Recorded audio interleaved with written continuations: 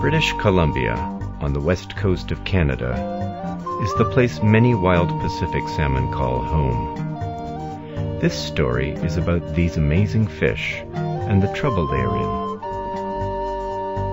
The recent introduction of salmon farms in many coastal areas provides a large number of potential hosts for sea lice in near-shore coastal areas all year round.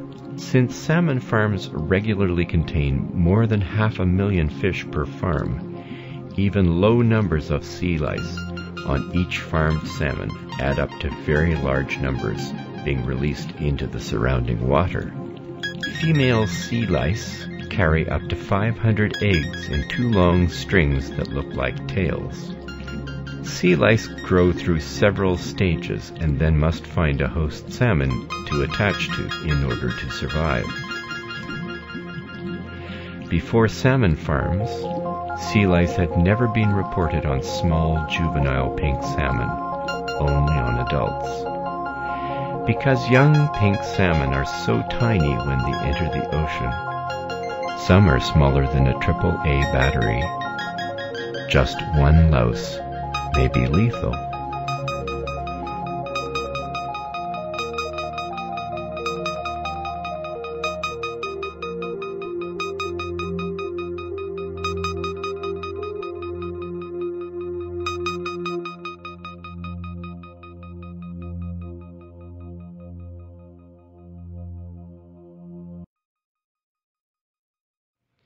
If fewer young salmon make it out to the ocean, this means fewer adults will return to spawn.